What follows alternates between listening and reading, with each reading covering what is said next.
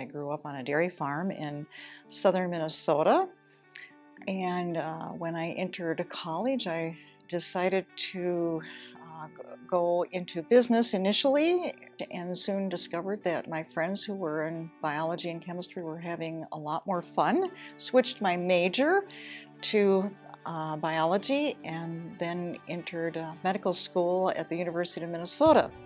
During medical school, I discovered that I was very interested in women's health care and was drawn to obstetrics and gynecology because it involves the total health care of women.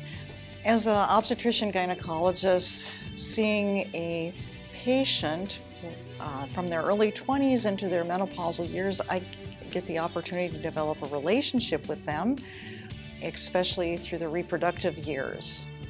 What I really enjoy about my job is taking care of the patient one-on-one, and whether it's taking care of them throughout their pregnancies or needing surgery for their gynecological needs or hormonal needs, that it's wonderful to be able to guide them through their decision making.